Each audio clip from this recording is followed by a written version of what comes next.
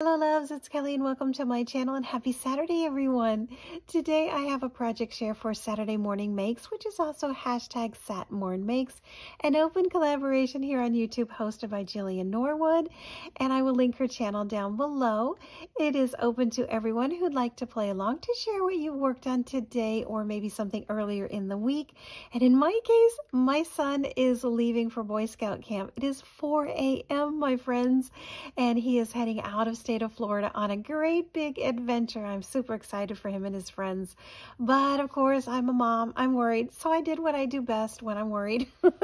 And that's craft. And this is what I created just a little while ago. I put together this set of beautiful and quick and easy little note cards. And I just love how these turned out. Let me walk you through how I made these and then we'll make one together. It's really easy, I promise. And so sweet. These have that little romantic feel, and I just absolutely love how these turned out. These are just with a simple sheet of paper from a book that I had from college days, and actually it's a set of poetry. And I just love how these are all just put together with a little bit of glue, some paper, a ribbon, and twine, and a button. This is the book paper, and it is measured out to the 9 inches in length, and then it is at 5 inches across. I have already die cut all of the inside as well, and the rest is just some torn paper that I had left over that I just did a little bit of ripping. So this is an example of what one of them looks like. Really easy to make, my friends. On the inside, I did use a round stitched corner from My Favorite Things. I ran that through my Big Shot, and so this is just some cardstock. Added a little more of that ripped paper, and there you go. I think the hardest part was finding all of the buttons that I wanted to use. So there's this one. I love how this has these funny titles as well. And then there's the last one. So let me walk you through these on how I made this. I started out with this book of poetry, which I think is just so beautiful. Oh my goodness, I love that. Here's one of those sheets. So of course, it's just already cut down to the size. This is 9 in length from the book that was already in the book, and then I trimmed it to 5 inches across. Otherwise it would have looked like this. Has that really rustic, rugged edge, which I do love. I do love rustic, but in this case, since I'm using the rounded corner, I did need that to be trimmed off. All right, let's jump right in. I scored this at the 3.5 mark, which is, this is book paper, so you have to be really super careful and do this with a gentle touch. Unlike cardstock where you have to, you know, score it several times, this is a really, really light touch at the 3.5 mark. I just do it once, like a little gentle baby. There's one, and then I turn it around to the other side and I score it at the 2-inch mark, and that's it. That is all we do. No gluing on this at all. Since this is the top and the title, I do fold it inward so that that will be on the top. I think we are done with this one. And then this one gets folded up into, there's that score mark. Kind of hard to see since it doesn't have that big, ginormous crease from the scoring. There we go. And then, of course, you can always go back over this with the bone folder.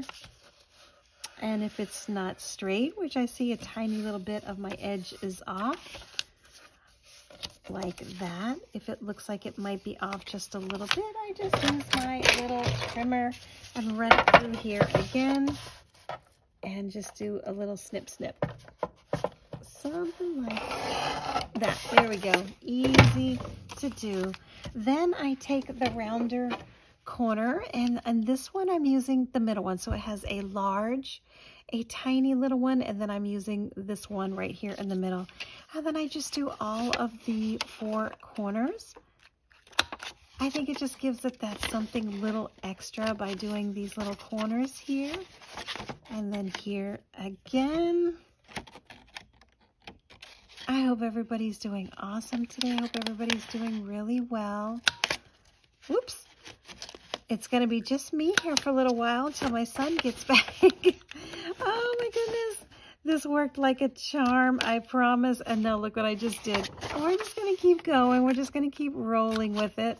I haven't had any troubles with this at all until just now. So let's do this. Let's just straighten that out. There's always a way to fix things. I'll use the next size up. And there we go. Just use the next size up. And no one will know. No one will know that these corners are not the same rounder. And then on the inside, I do use one of those. So I just put a little bit of glue on the back. And then in here, super gentle. And on this one, I try not to use liquid glue, which I love my liquid glue, because I find that the paper is it's too tender. It will warp very easily. So I just set this down in here with a little bit, any type of adhesive will work. And then this one I did already off to the side, but it is a plain little sheet of cardstock, and then I just rip up some paper. I find what I think looks the best, and then I just do this. I just glue down whatever little pieces that are there. That is all that you do for this part, my friends. So that's all I do there. And then for the top, I find any other little pieces that I have that look like they would be a beautiful fit, like this one here. I love these roses. And this paper is from the P13. This comes all the way from Poland, my friends. This is the P13 brand of paper. Love this. There's the name if you want to have a gather at trying to read that and pronounce that. I have a brother who's in the military, is actually stationed there, so that is a beautiful, beautiful city where he's at. So this is going to go like that, still a little too tall. And I love, again, that rustic look. I love torn edges. I love things that are all like, you know, not so precise and uniform. So I'm going to just go ahead and rip the tops of these ones. Gives us that little extra something that I call drama. I love that look. So this is just going to go like that. And there are no like little glues here. So this is going to actually close itself. As you can see here, they stay closed. And that's from the weight of the button, the glue, the twine, and that lace. So I do have a little bit of lace that I have. This is where the liquid glue comes in. Very small amount. I just put it right here in the middle. Just like that, a little bit right there. Then I just set this down on here. This takes maybe a couple of minutes to dry.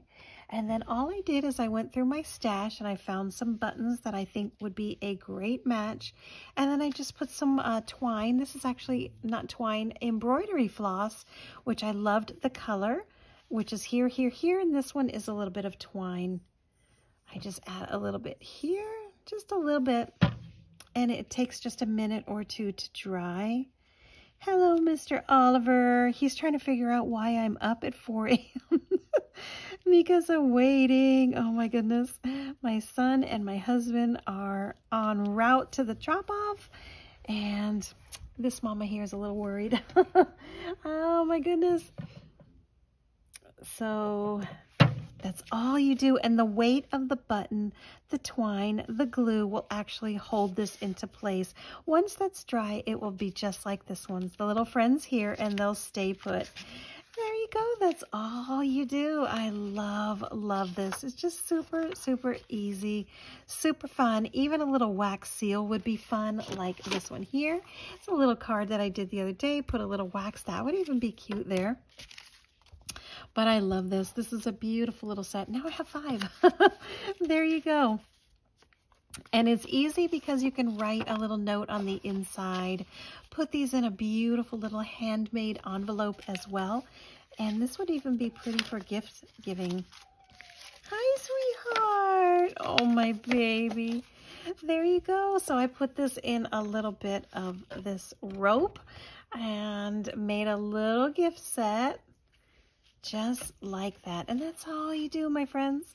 So that is what I have to share. Just took a couple of minutes to put these together, and I think that just turned out so beautiful. Absolutely love them. All I did was use a book, some paper, a little bit of this ribbon twine button, which I have several of these. I just keep them in these bags.